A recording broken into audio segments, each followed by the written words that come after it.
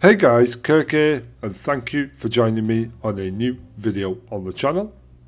In this video I want to showcase how to set up r.Nanite.Tessellation in a project and showcase building a master material for any mesh that you want to use with displacement. Very simple video, but I thought I would do a tutorial on it. Simple as that. If you have any questions about any videos on my channel, feel free to join the Discord. The link is in the description, and jump on there and say hello and all that good stuff. I also have a donation link in the description as well, so if this helps you and you're feeling generous, throw a bit of a donation. Keeps me going on the channel to improve my videos. So yeah, let's get going. Okay, so for this to work properly, you will need to have the engine version 5.4 preview installed on your machine, laptop, whatever you're using. Simply do that by getting your Epic Games launcher. I do have another few videos at the beginning of my channel showcasing how to set up Epic Games and all your engines and stuff like that. But simply I'll briefly do it now. So at the top here you'll see engine versions. Click the little plus icon, and in the drop down menu here at the top right where it's greyed out, you'll have at the top here 5.4.0 preview. Of course I don't have it there because I already have the engine installed. Just a brief one as well. If you go here and on this bit here, it won't do it for me now because it's 5.2, but if you click on this little down arrow, or sorry, my mistake, if you click on the install button, a box will appear and you'll have the ability to enable options. If you're not making anything for mobile phones or cell phones, if you're American, just scroll to the bottom of the options and disable the Android, iOS and Linux. Obviously if you're using Linux, then don't uninstall that, but it just reduces the size of your engine. Let's see if I could see it on my engine here. So if I go to options, yeah, perfect. So here you have core components, starter, content, templates, engine source. I recommend using all them, but if I scroll down you'll see target platforms, Android, iOS and Linux. As I'm using Windows, I don't need any of these, and you can see that's 20 gig. That's almost 30 gig of space needed just for them three things. If you're not planning on making any kind of mobile game or using Linux, then just uncheck them and your install will be a lot cheaper. Okay, so that's, with that being said, after you've finished installing your engine, just click on the launch button and we'll go ahead and create this project. Okay, so once open you'll be greeted with this screen, Unreal project browser. What we're going to use is a game template, and I'm going to use a third person template. This will be good for the future. I'd always recommend using a third person template, obviously unless you plan on making a first person game. But yeah, go with a third person template because you get the mannequins installed and you can use them for scale reference and things like that. So select third person.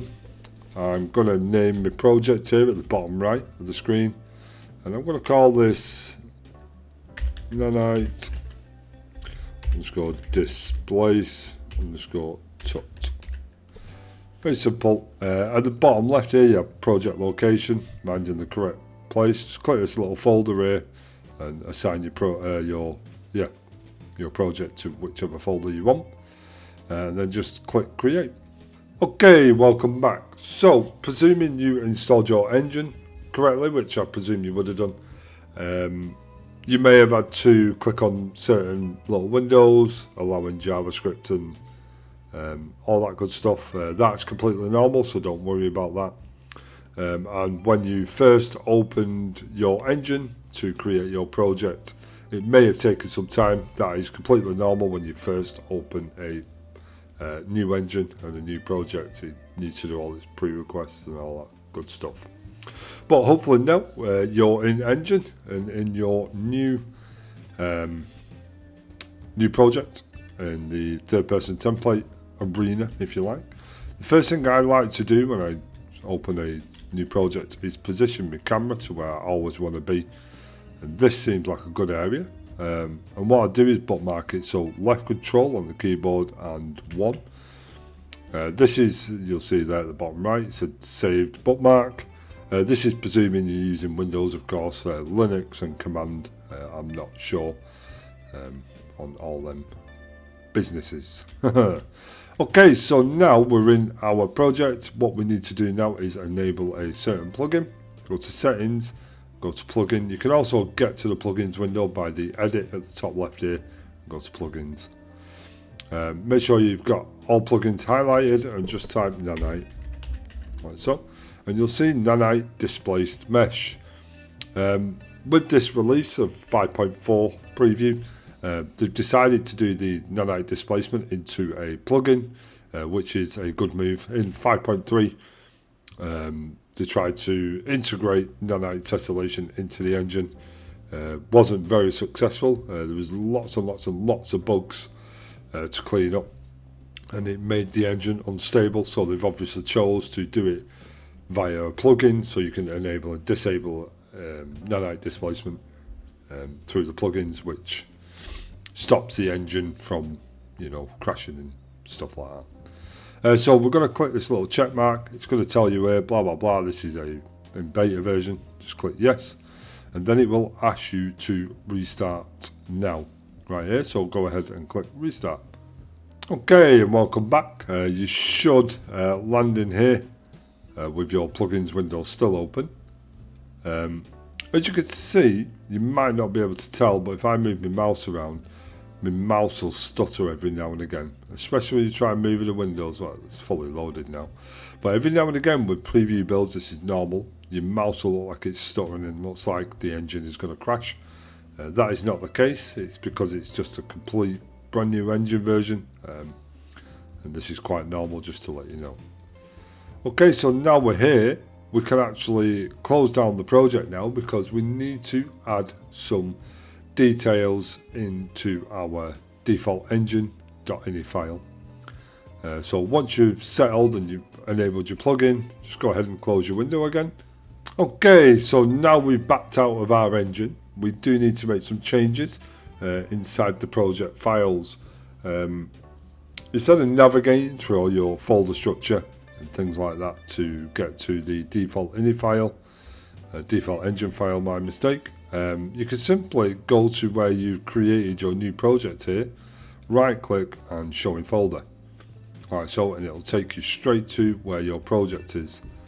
Here is your main project startup file. This is what Unreal Epic Games Launcher calls for when you start your project, blah blah blah. What we need is a config folder at the top here, and you'll see here we've got a default engine.ini file. Don't worry about my icon, that's because I use Notepad++. It's free software to download, very good for coding if you're a coder, and just general pieces of information. It makes it nice. But on your default engine, just double click it and it should open in your Notepad++ or Notepad or whatever kind of text-based software you're using. But I do like Notepad++. As you can see, it makes it look a lot nicer. What we need to do is add 2 lines of instructions to our script engine.render settings. You've probably seen this on other videos on YouTube. It's the same thing, you have to do it, but I'll take you through it. And I'm going to put it right under here. But here in this other file, I'll share this 2 lines of instructions in the description below. So if we just highlight these, or just highlight them from the description of this video, and then go to your default ini file, default engine.ini. What I'll do is just press enter, go underneath and just Control and V, and now them 2 lines of instructions are in there, but make sure they're in the render settings category here. So you can see them highlighted here by bold text, so just allow them in there, and then we can just go up here and hit save, and that'll quickly save from there. Don't need to worry about that. Okay, so now that has actually been added to the default engine.ini file. We'll close all that off and reopen our project again. Okay, welcome back. So now we're in Engine. I'm ready to make our changes. If you're looking at my screen and thinking your screen looks different from mine, that's because I use a different kind of layout from the default editor layout which is there. So I've essentially created a new editor layout for myself, but I cannot load it from here because this is a new engine version, although it has kept the layout that I used, but yours will maybe have this at the bottom and things like that. Let's move that up a little tad. Like so. First thing we're going to do is make my thumbnails too small. It's just how I work. Definitely the content folder. Okay, so what I want is two folders in here. One is going to be called Mesh. Like so. And we're going to right click, create a new folder. This is going to be called Material. What I'm going to do now, guys, is set up a simple master material that uses displacement. But we're going to create a mesh first. With engine version 5.4, we have the modeling tools already enabled, which is great, and essentially we're going to use them now. So at the top here where it says selection mode, click the drop down, go to modeling. What I want to do here is create a sphere. I'm going to go for a sphere, and you can see we can just align it. I could do tutorials on the modeling tools. Ever since the addition of modeling tools in UE4 and then into UE5, they've progressively just got better. The UI of the modeling tools is so much better than it was, but for what we're using, we just need to use a simple bit. I may do tutorials on the modeling tools. They are very powerful, especially when doing block out for levels. Very powerful. The radius, I'll probably leave the radius as it is. First thing I want to do is show wireframe. As you can see, I've got quite a bit of subdivisions on my mesh, but I am going to up it a little bit to make the tessellation look better. So I'll just increase this by 1, make it 32, the subdivisions, and you can see that's a lot more high poly for our mesh. What I'm going to do at the bottom here, new asset location, I'm going to choose current folder, go in the content drawer, and navigate to mesh, like so. And then in here, I'm just going to click here and click accept. And that will create the mesh, and in the folder mesh, it's created that mesh in there as well. In previous versions, you used to have to go to deform, displace and all that good stuff, but you don't have to do that now. They've added the plugin version. It's all set up, the displacement already. So we'll jump out of modeling mode and we'll go to our sphere, and we can clearly see our sphere now. Let's move this up a bit off the ground. You can clearly see it. Move it down a bit, actually I've gone up a bit too far. I can easily rotate it. Say I'm over here. If you click on your mesh and just press F on your keyboard, it zooms into it. And then left alt on your keyboard and hold the left mouse button down. I presume this will be quite difficult on laptops, but with a mouse and keyboard it's a lot easier. You can just hold left alt and left click on your mouse and rotate your object or mesh. First thing we need to do is enable Nanite on this mesh. So we come to where you saved your mesh or put your mesh. We're going to right click on it, go to Nanite at the top and just enable Nanite by clicking on enable Nanite. And we'll just double check again. And Nanite's available, enabled, sorry. You can also hover over it and it'll give you as much detail as it can. As you can see there, Nanite enabled, it's about halfway down the list, it's set to true. Our vertices are 219 and triangles are 316, which is not too bad for a high poly mesh like this. Okay, so now that is done, we'll do a quick save. Save selected. I'd advise not to do it on meshes like this. This is in-engine content. And once you do that, you'll just start corrupting your engine. It won't let you save if you enable Nanite on these, it won't let you save it, to be honest, because these are just building blocks. And when you're doing block out with building blocks, you don't want to enable Nanite on everything. Although Nanite is powerful and reduces performance, it still will build up and cost quite a bit, Nanite. But anyway, moving on, let's make a material. So I'm going to go to my content folder, go to materials, I'm going to right click in here, create a new material, and we'll call this M for master, and then Nanite displace underscore test.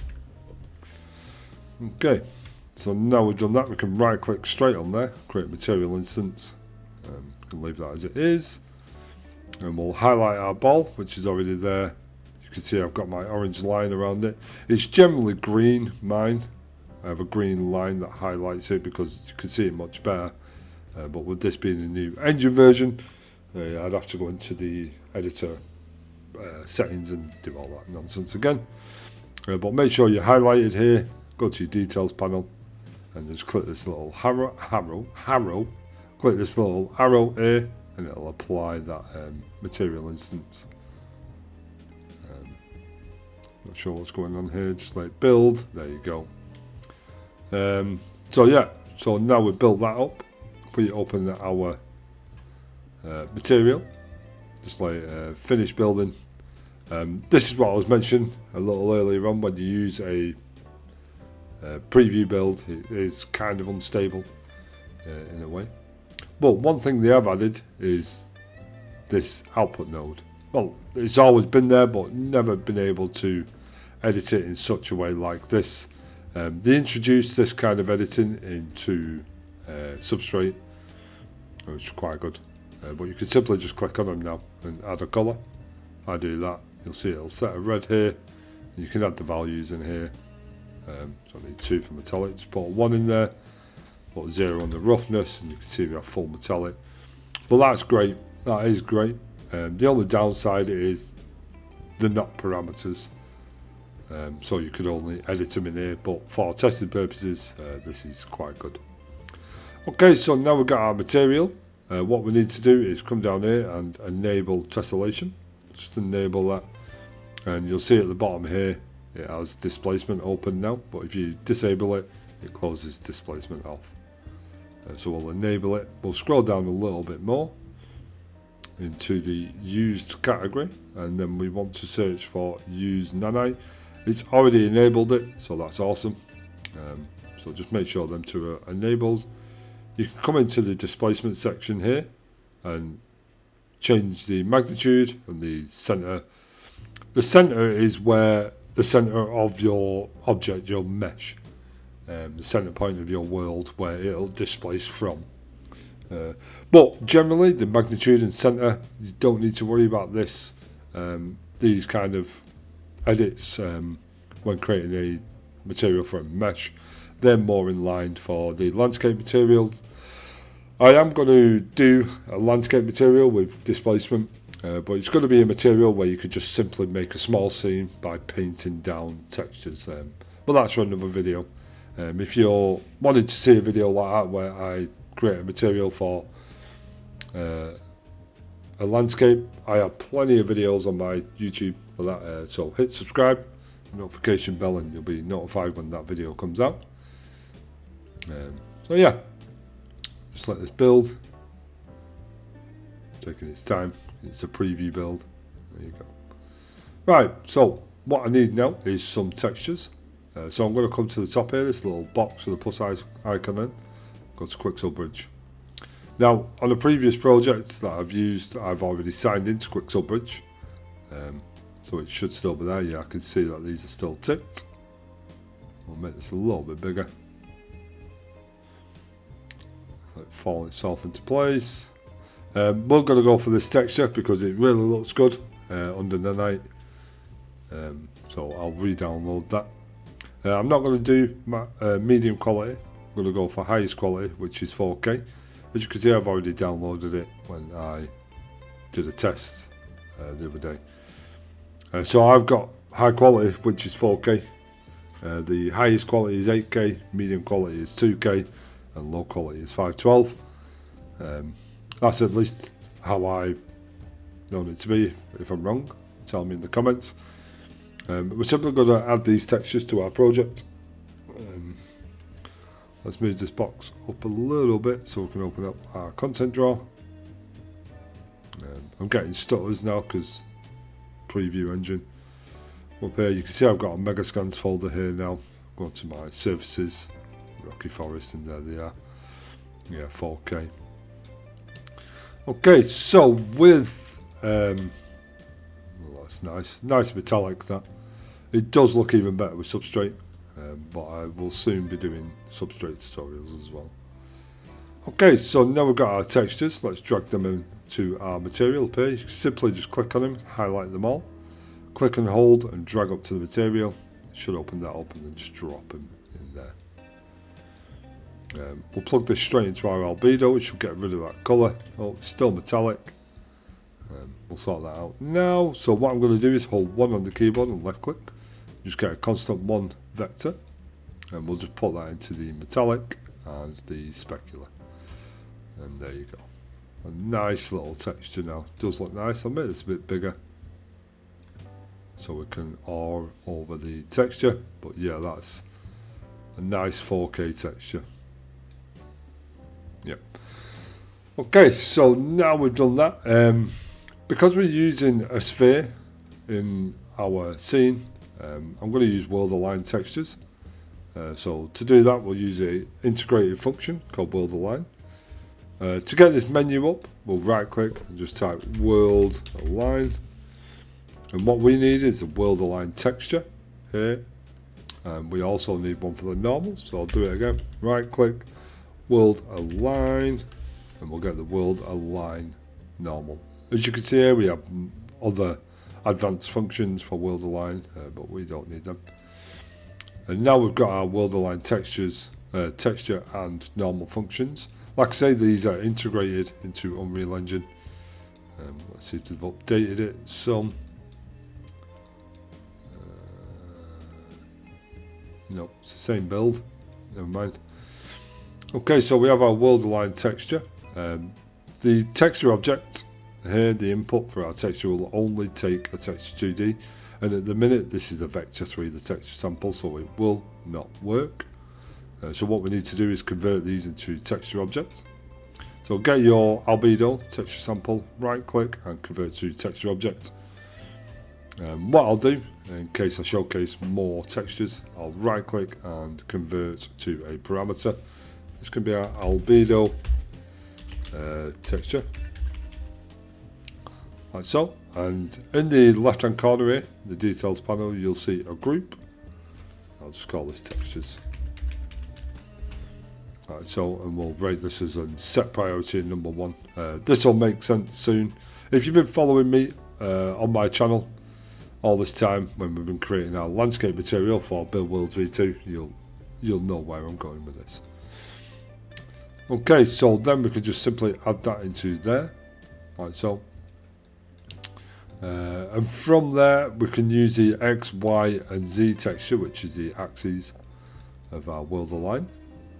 We'll drag off there. We'll go straight into multiply. I want to be able to edit the brightness of our texture. So from here I'm going to hold S on the keyboard and left click.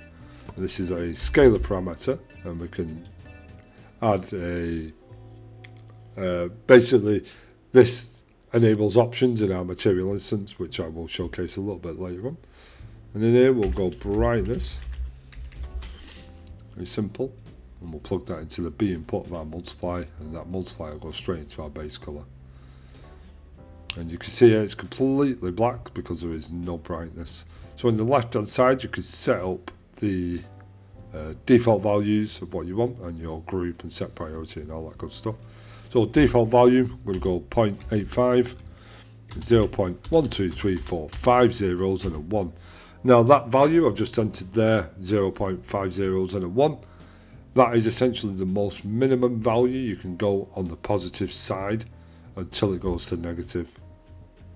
And then for the slider max, I'll go for a 2. And in the group, I'll just change this to options. Right, so brightness can be top one. We'll leave that there. But now you can see got a nice bit of brightness. If I click on brightness here, I can raise it. It's really bright, or go really dark, like so. 0.95 would be good there actually. Nice little bit of brightness. There's one thing I've noticed on this new build as well for Unreal Engine 5.4, the preview build, is back in the day you used to be able to slide these, it was dead quick, but now if I click and hold, it moves it incrementally. So it's a lot more slower and a lot of more control, which is great. Anyway, moving on. We'll leave that as that. You can set up colour tinting and all that, but I don't want to do that for this tutorial. So next we'll do our ORD texture. The ORD texture is a stack texture. If I double click it and open it, and a stack texture, essentially you have a ambient occlusion, a roughness texture and a displacement texture. That's what the ORD stands for: occlusion, roughness and displacement. And they essentially stack 3 textures into one texture, and this will enable, not enable, but this will save space on your hard drive in the project and save on performance as well. Quite a common practice nowadays. But if I disable these channels, you can see in the red channel, ambient occlusion. Ambient occlusion is what creates shadows. As you can see, the little dark edges around the rock right here. It's quite a nice texture that for a ambient occlusion, if I'm being honest. Green channel, that's your roughness. The dark spots are where your roughness starts and the brighter spots are where it ends. Showcase that later. And in the blue channel is our height texture. The height texture is what drives our displacement on the mesh. The brighter white colours is the height of the texture, and the darker greyer colours are what drive the lower end of the height map, or displacement if you like. So yeah, that's a brief thing about stack textures with Quixel Bridge. Like I say, common practice now, stack textures with Quixel Bridge. But we're going to do the same here. We're going to right click, convert to texture object, and then we'll right click again and convert to parameter. This could be our ORD texture, like so, and we can simply add that into our textures category that we created with our albedo, and the set priority can be 2. So if I set this set priority as 1 and then this one as 2 and my normal will be 3, that's the order in which it appears in my I just go to it, into the material instance, which is here. If I open the material instance, you can see nothing's happening now because I need to save this. Just let me save it real quick.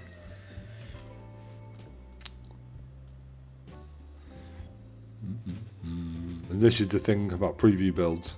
It takes a while to save. But if I go to my thing here now, my material instance, you'll see I've got an options here and the textures, and it sets it up like this. It'll make sense a bit later on. Okay, so now we've got our ORD texture, we can just simply duplicate our world aligned textures and then plug that into our texture input, which is our texture object input. From here, with this being a world aligned texture, it only takes 1 input, but it can output a vector 3. And just like a showcase here, it's a stack texture. So in the blue channel, if I showcase this texture sample to showcase what I'm talking about, in the red channel of our ORD texture is our ambient occlusion, in the green channel is our roughness, and the blue channel is our displacement. But from here, we can't just plug this into each, like roughness, ambient occlusion and displacement. We have to split it out. So we can drag off here and a menu will open. We just type break out a float 3. You want to choose break out float 3. And going back to the texture sample here, you can see what I'm talking about. We've got a red channel, green channel and blue channel, and the same for these, red, green and blue. And in our ORD texture, like I've just mentioned, we have different textures pushed into there. So here we can expose what we need.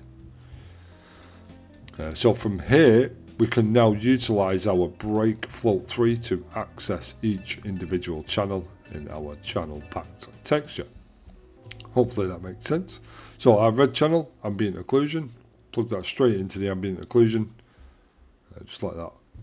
Build. You can see that the texture is really small. We'll change the texture size shortly. So that's our ambient occlusion. Next is roughness. You could simply plug this into your roughness. But what I like to do, because this is a master material, we'll edit a min and max for our roughness. So hold L on your keyboard and left click, and this will get a linear interpolate, or lerp for short. And from our green channel, we'll plug it into the alpha. We'll hold S on the keyboard and get a scalar parameter. This can be called roughness dash max. And then we'll duplicate that, left control and D, and change that max to a min, like so. What I will do, I'm going to highlight them both because both values are going to be the same. For a minimum, we'll do that again, 0.12345 zeros and a 1, and then slider max, I'm going to set to a 1.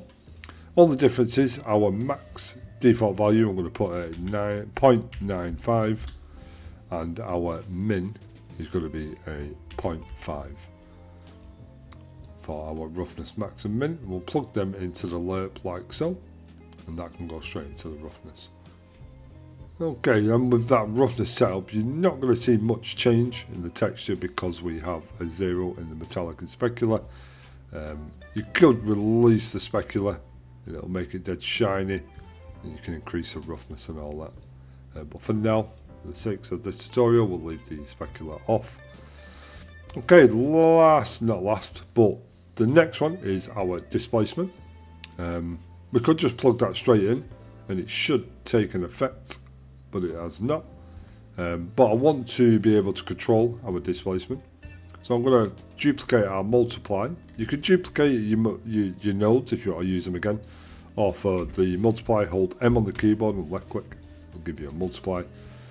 We'll plug that in there. We'll hold S on the keyboard and left click. This can be called displacement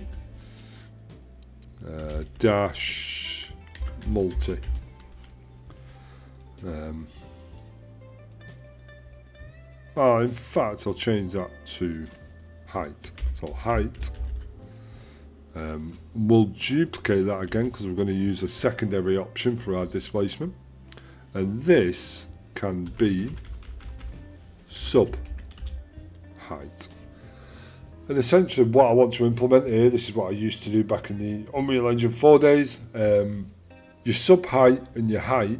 So your height will set the maximum height at which your height map is displaced, if that makes sense, and the sub height changes the height at which the flat ground is set. It'll make sense once we start editing our parameters and stuff like that.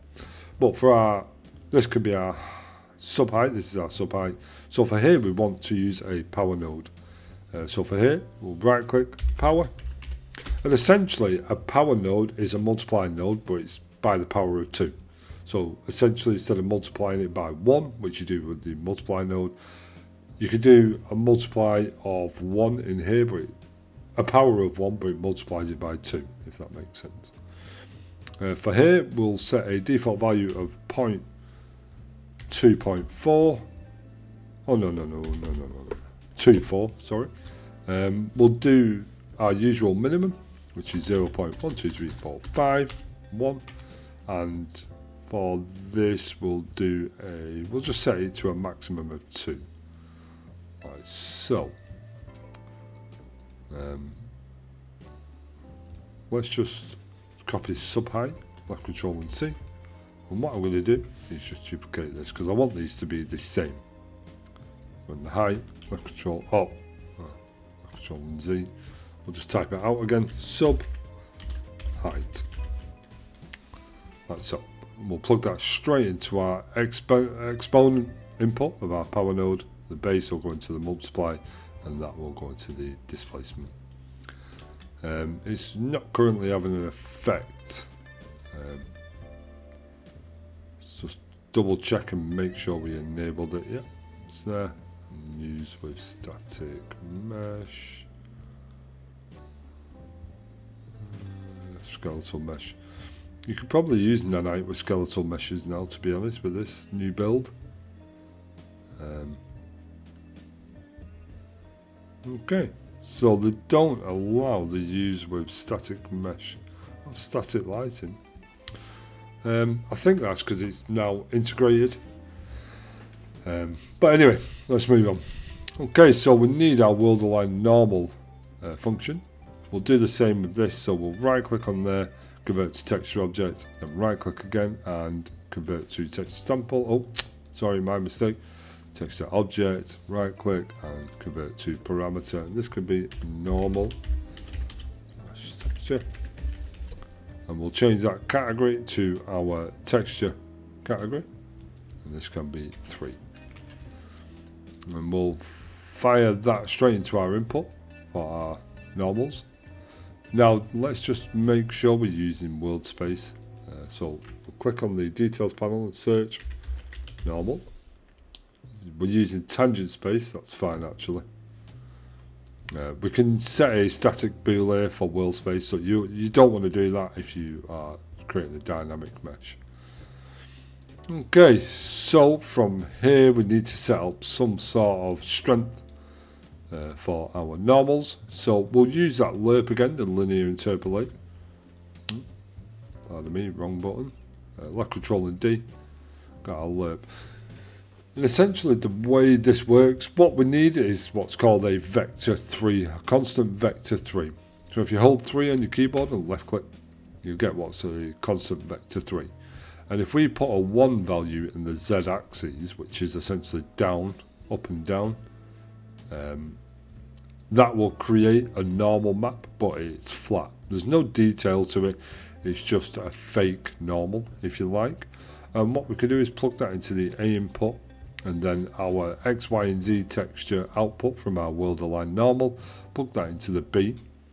We can use a scalar parameter holding S on the keyboard and left click, and this can be normal strength. Yep. So essentially we can use this now to blend in between A and B. So A is our flat normal, and then B is our normal map. So instead of, you know, increasing, essentially doing it this way, you set with a standard flat normal. If I plug this into the normal output, you can simply drag it up there, or you can right click on the output and connect to normal. And with that, you can see it's still the same. There's not much detail, but if I go to the normal strength and put a 1 in there, let's do a 5 for demonstrations. You can see we've got a lot of normal map added there. Doing it this way, so with a 0, you are just using this. It's a flat normal, there is no normal detail added, so there's no real lighting calculations. That's what a normal map does, it just calculates lighting. But with a normal strength of a default value of 0.85, minimum of 0.12345, and a 1, and the maximum, I'm going to go for a 2 for maximum. Shouldn't really be using 2 as a normal, but if I get dead close now and increase this normal, you can see the normal details on the side of the rock here increasing with that ambient occlusion. But for default 0.85, which is fine. And yeah, so that is pretty much it with this material. Should we go and test it? So let's just make sure we're all in the same category, textures category. I want all these options into the options category. I'm just going to highlight them all by holding left control down and clicking and dragging, and then where it says multiple values in the group section, click and go to options. Now you can set up an order. I've started here with a 1. Roughness max can be 2. I'm just going to work my way down, adding the set priorities, and you'll see why in the material instance shortly. Like so, and this can be 6. Okay, so, oh wait there, before we proceed, if I just save that now, let's save. Like I say, this is a preview build, so it can take time. If I go into here now, you can see actually there is some deformation to the mesh. If you look at the top here, you can see the deformation to the mesh. So the nanite is kicking in, but it does need to be edited a little bit. If I go to the material instance, you can see all my options are here ready to be used. What I want to do is add some texture additions, texture size. So we can simply, what I'll do, I'll just get a scalar parameter here. This can be texture size, like so. I'm wondering if we need, let me just open up this real quick. So texture size, you're using absolute values here and absolute world position, so we don't need to use what's called a texture coordinate. If you hold down U on the keyboard and left click, you'll get a texture coordinate. And sometimes you'll multiply these two together to get the right correct texture size, but you don't need to do that. So that means we can simply drag that into our texture size here. So if I do that, but with us using with us using world, or what they're called, world UVs. Let me bear with me. World position. So with us using the world position node, which is in a data node, our texture is going to be tiny.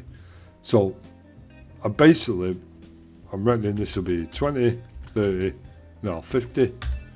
Oh, in fact, because we're using world position, this is, to get the correct scale, it needs to be 100, and that's our correct scale. Minimum we'll set to a 1, maximum. You might want to change it, so we'll go 200. This can be put into the options, and in this set priority, I'm going to put a 0, so our texture size is right at the top of our material instance. Okay, so that's pretty much our master material built. Here's our material instance. We'll go to our section here. What I want to do now is just test this. Hold F on the keyboard. Let's enable some of these options here. Being weird. There you go. As you can see, I've got my textures here. Close them, we don't need them. Let's test our material instance for our master material. Very simple master material for meshes. But yeah, let's have a look. So texture size, increase that. As you can see, it changes the texture size. This could probably be edited a little bit more, so you could center out the texture. Default 100, which is fine. Brightness, increase the brightness, but the sliding there for these scalar parameters is just great. It doesn't like go really fast like it used to. That's a nice addition to engine version 5.4. But yeah, you can see there the brightness is working fine. So that's default, like so. Roughness, turn these down, like so. Nothing will change, like I said earlier on, because we have 0 in the metallic and specular. Maybe I could just disable it from the specular, just to try this. So we should get some shining now on our mesh. There we go, third person. You can see the shine now coming off the mesh, especially at the bottom round here. Works quite well with that lighting actually. But if I increase the minimum, so you can see that shininess starting to go, increase the maximum, it'll definitely fully roughen this out. I'll set that maximum to 1, and you can see now there's very little shininess on our roughness. So 0, 0, there you go. You can see the difference.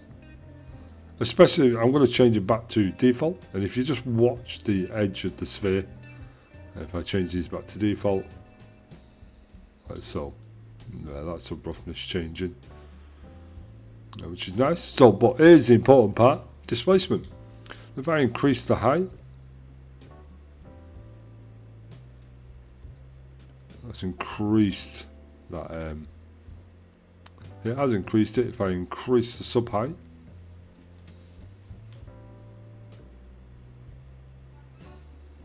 I do that now. Just check around there.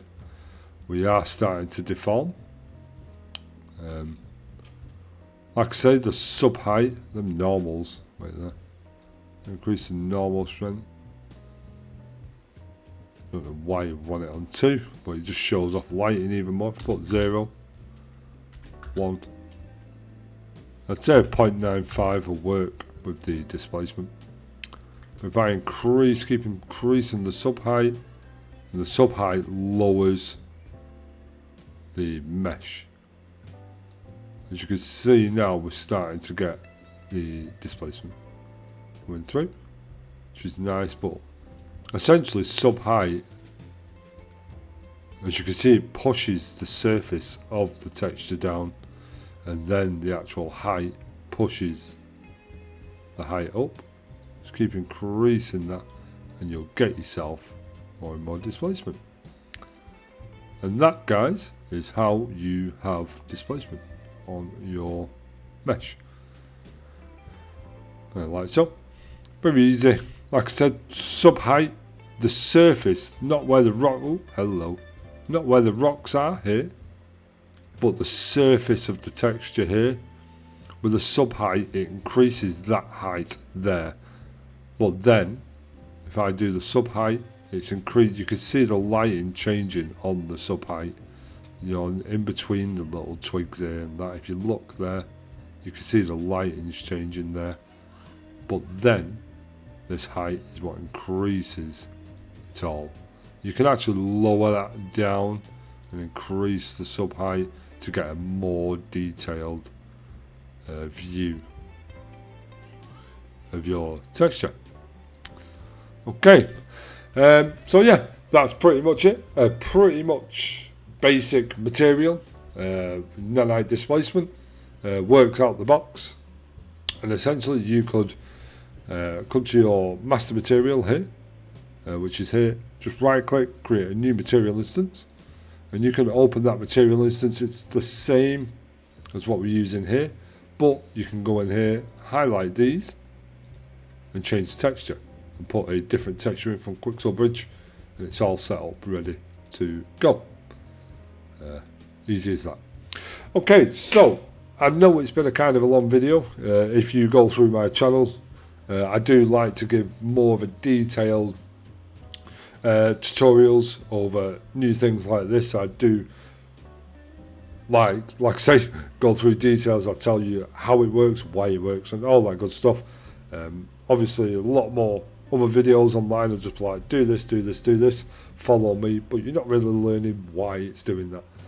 So that's what I mainly do on my channel. I also have a series out which is called Build Worlds V2, where we're creating a game world by sculpting the landscape using world partition and all that good stuff, and creating a pretty decent landscape material. So check that out. If you've enjoyed what you've seen, feel free to join the Discord if you have any questions. Feel free to donate if you're feeling generous. Times are hard at the minute. And most importantly, subscribe, hit the notification bell, and be ready for my next tutorial, where I may be starting on creating a landscape material using Nanite displacement, which I have not done for such a long time. So I'll see you again, guys. Thank you. Bye.